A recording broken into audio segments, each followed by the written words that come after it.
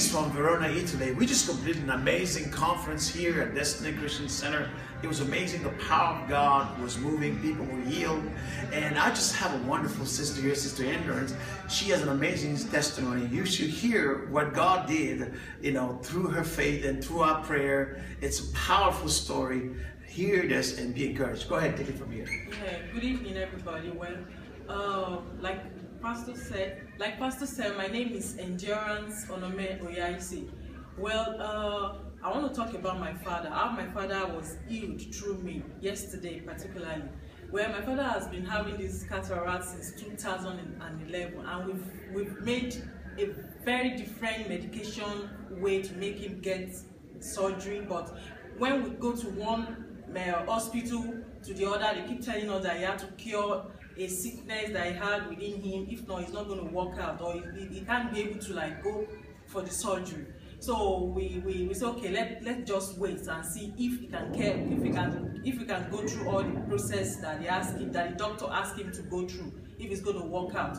So I think that was on Monday, last week Monday. My father called me, started complaining again. He said we've left him in darkness, that he's going blind. So I had to shut him up and say, okay, you just relax. I know God is going to do it. By Thursday, I'm going for a conference, which Soul Clinic Family Church organized in Verona, Italy. Yeah.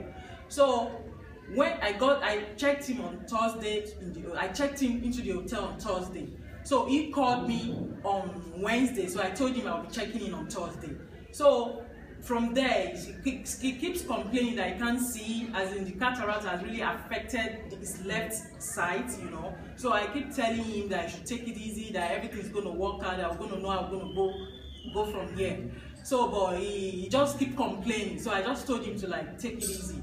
So on Thursday, the man of God told us to maybe we should spray anything that maybe we have any sickness, any diseases, any problem about our family, about anything that is around us. So I keep praying. Sometimes I've been praying for my father because his complaint keeps getting at me. So I continue praying about that same cataract. That I just want that cataract to go off so that it will stop complaining. So Thursday, Friday, then yesterday, which is Saturday, the man of God mentioned cataract, that if we have anybody, any sickness. So I was just sitting there. I just said, God, this is the opportunity I'm going to use. I'm going to use myself as a prayer contact to my father. So I was just sitting there. I didn't even stand up. I was just sitting there. I had my eyes. So I was just praying. I was pleading the blood of Jesus that God should just touch my father right now as I'm praying.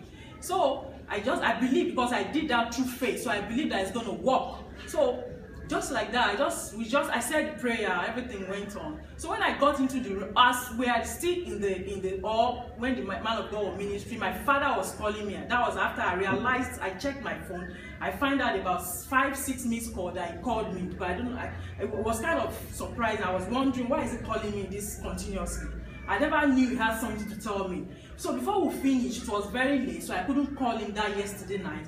So this morning, as I was just coming out of my hotel room, he just called, he rang my phone. So I picked it, was my father. The first thing he told me, he said, Endurance, I can see. That's what he told me. I said, glory be to God. So I just told him, come, I'm going to a Sunday morning service. So when I come back, I'm going to call you so that we'll talk about this.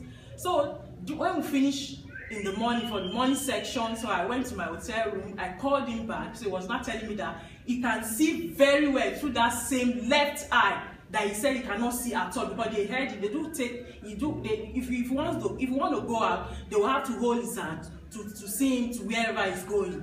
But he said he can go, he can move around, he can do anything, he can even reach, he can see things clearly with that same left eye that has been complaining. And again, I prayed about him to stop drinking. He said to me this morning that he has stopped drinking permanently, that he's not going to touch anything alcohol again. So I give God the glory, because I know God has really perfected his work in my father's life, in fact, in my family's life generally. So I thank God for this great miracle.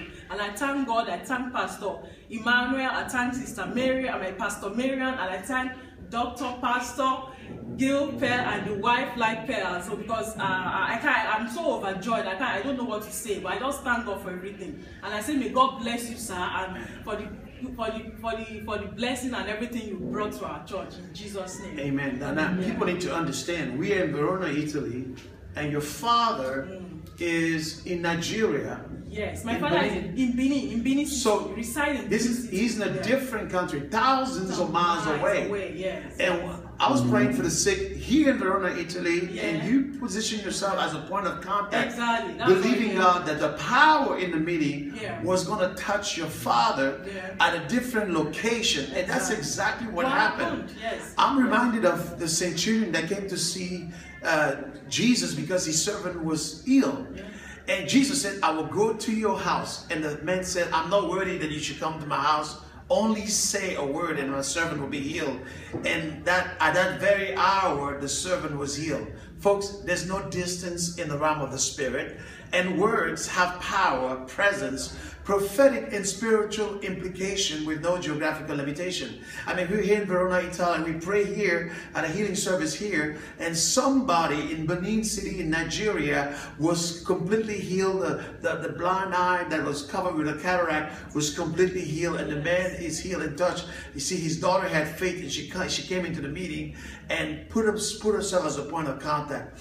And now this is a great opportunity for you that are watching right now. Whatever you're believing God for, I want you to use this moment. This is a holy moment where you can release your faith. Father, I pray right now, whatever their needs, whatever they have a need for now, whether it's a healing or financial miracle or relationship miracle, I pray in the name of Jesus, and I declare and release the power of God. I say, Father, release your power through media right now, and release your healing and touch them in Jesus' name. Hallelujah. Just say, I believe it and I receive it. Ladies and gentlemen, Jesus Christ is the same yesterday, today, and forever. I hope you were blessed by this video, because I am encouraged by what God is doing in our ministry. I'm encouraged by this. My faith is stirred, and I'm believing God for you. God bless you. Until the next time, stay on fire for Jesus.